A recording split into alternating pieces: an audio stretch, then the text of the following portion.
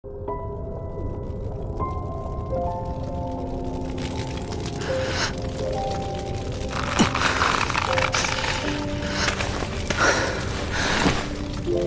子汉，大丈夫，要拿得起放得下。等有一天你拥有了保护他的力量时，再去找他。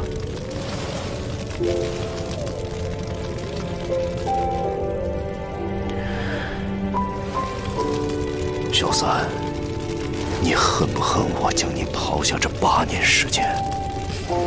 我不恨。为什么？因为您是我的父亲。我的生命是您给的，子女永远没有怪罪父母的权利。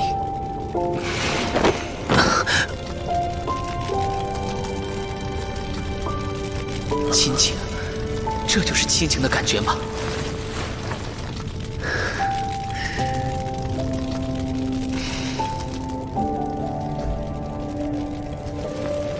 我知道你有很多问题要问我。那天你用出气魂真身时，你听到的声音是我的。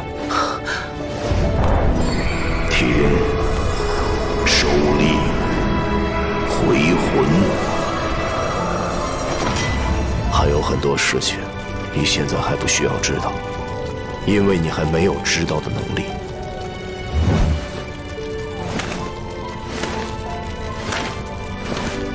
从现在开始，我会安排你进行修炼。等到有一天你达到了我的要求后，我会将一切都告诉你。我不能再跟着老师学习了吗？大师无疑是一位非常出色的老师，但有些东西他没法教你。爸爸，你受伤了？没什么，今天动手引动了一点旧伤而已。除此之外，关于小舞，你是不是很奇怪？小舞身为10万年魂兽，为什么实力并不强大？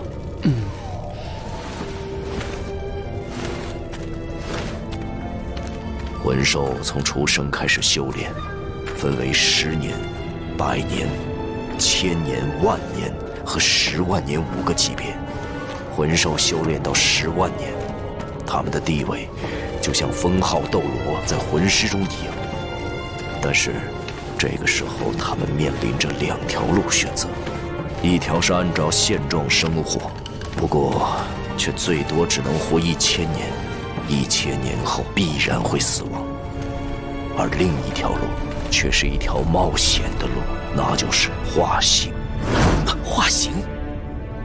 没错，化形成为人类，因为在所有生物之中，人类是潜力最大的种族。所以化形为人类后的魂兽，需要几乎从0开始修炼。如果能突破100级大关，那么就能永生不死，成为神一般的存在。那魂兽岂不是都会选择化形？魂兽修炼比我们人类修炼不知困难多少。化形之后不可逆转，而且修炼过程中必须与人类接触，否则就无法进步。尽管和普通人类相比，他们修炼的速度要快得多，并且不需要去猎杀魂兽就能获得魂环，但只有当修炼超过60级以后，进入成熟期，才能真正成为人类。当时和我一起被泰坦巨猿震晕的，还有几只1000年魂兽，刚好有一只适合我的，我就把它给猎杀了。难怪小舞现在就是处于幼生期的化形10万年魂兽。你希望知道的我已经告诉你了。你爸爸，我妈妈是不是被武魂殿害死的？想知道这一切，先变强，达到我的要求再说。面对武魂殿，你已经没有退路，只有让自己变得更强，否则你只能永远活在阴影里。休息吧，明天我带你去个地方，正式开始对你特训。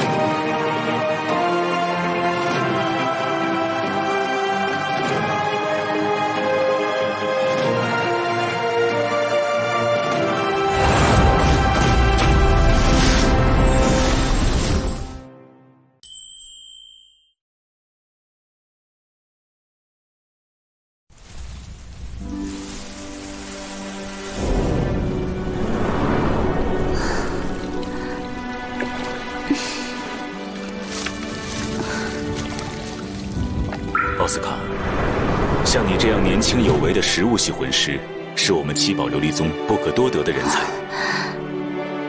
有什么需要尽管提出，我们将全力培养你。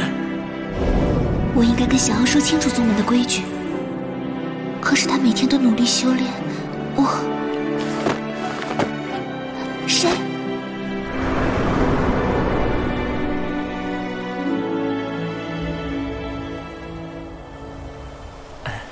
蓉蓉，是我。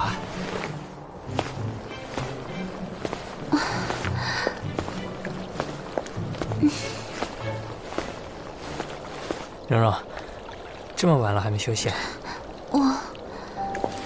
我马上就要睡了。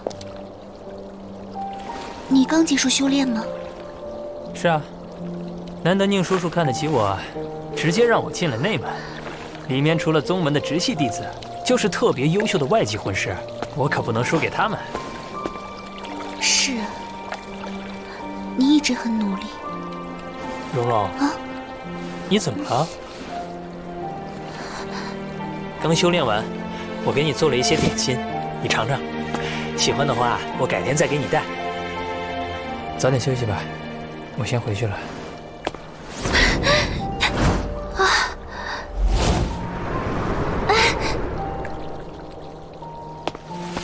小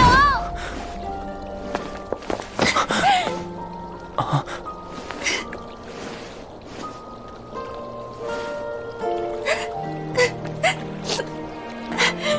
你为什么要对我这么好？蓉蓉，你是我最爱的人，我不对你好，对谁好呢？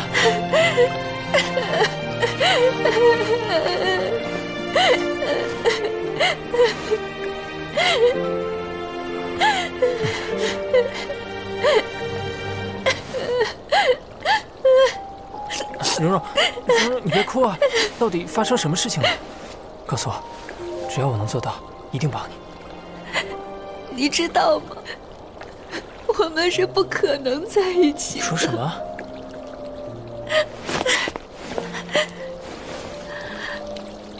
小奥，我们到此为止吧。为什么？蓉蓉，你知道吗？以前我从来没在乎过什么，只想平安快乐地度过一生。直到我遇见了你，我第一次见到你，就不可遏制地喜欢上了你。只是你的骄横跋扈，不断地提醒我，你是一个堂堂的大小姐，而我只是一个普通的魂师。但是你慢慢地改变了，变得温柔，有人怜爱。你的身影深深地烙在了我的心里。当我确认你心里也有我的那天，你知道我是怎样的心情吗？哪怕拿100块魂骨来换，我也绝不会交换那一刻的感觉。为了将来能和你在一起，我拼命修炼，哪怕再孤独、再痛苦，只要想起你的笑容，我什么都不怕。我发现，我真的爱上你了。每当你遇到危险，我能挡在你身前的时候，我都觉得很幸福。你别说了，小奥，我。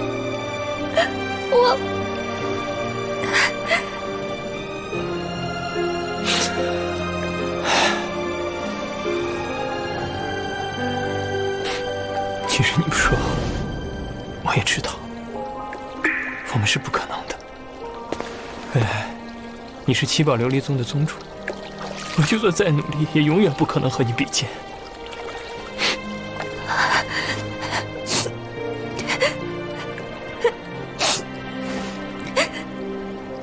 我真是太傻了。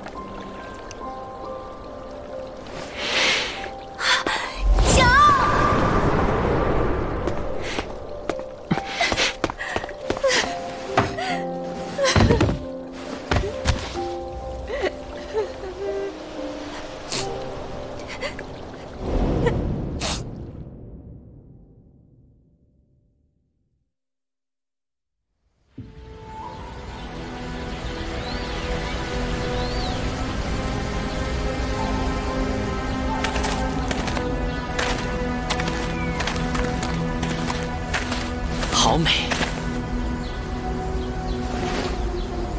群山环抱，万灵叠翠。你外附魂骨恢复了吗？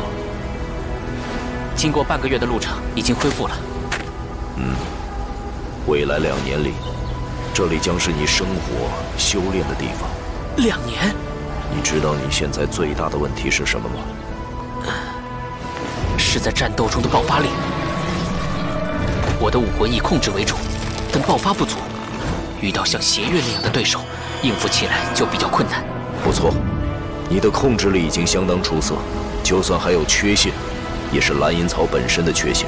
但你不用着急，等你获得了第5魂环后，会根本性的改变。以后你自然会明白。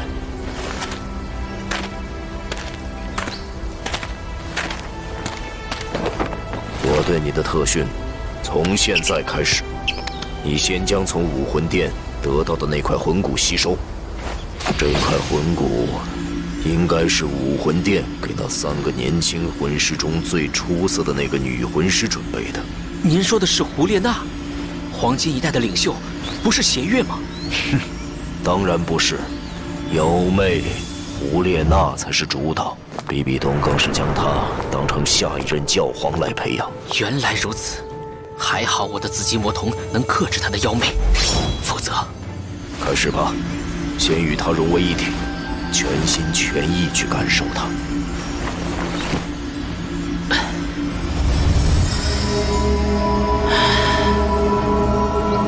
有一种奇妙的通透感，不愧是精神凝聚之智慧头骨。